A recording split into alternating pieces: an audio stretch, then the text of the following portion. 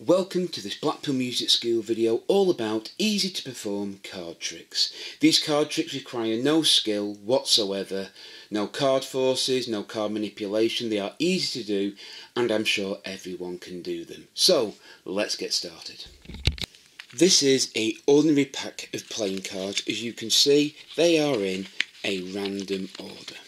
You can hand them to the person you're performing the magic trick to shuffle them and then hand them back. Then what you do is you spread the cards out on the table like that and say you can see they are in a random order.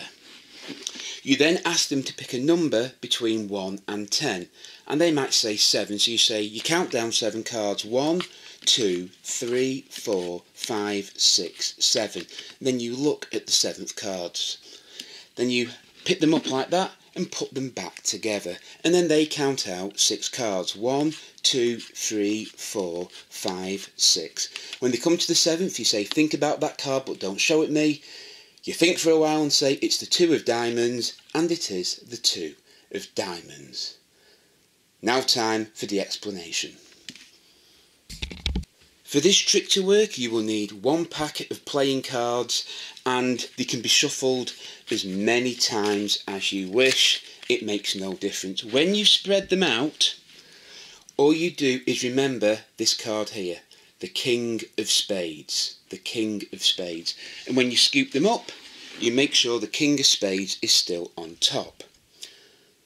Then you ask them to think of a number between 1 and 5, or you say think of a number between 1 and 5. They say 5. 1, 2, 3, 4. And then you show them, you look at the 5th card. Then when you put it down and pick them up and they do it, they count down 5. 1, 2, 3, 4. Say, think of that card, it's the King of Spades. And it is the King of Spades. This is known as reversing the deck. And this is how it works. When you spread them out, the King of Spades is there. So when you say the number between 1 and 10 and they say 5, you're putting the King of Spades in the 5th position. 1, 2, 3, 4, 5. Or if you want to look another way, 1, 2, 3, 4, 5.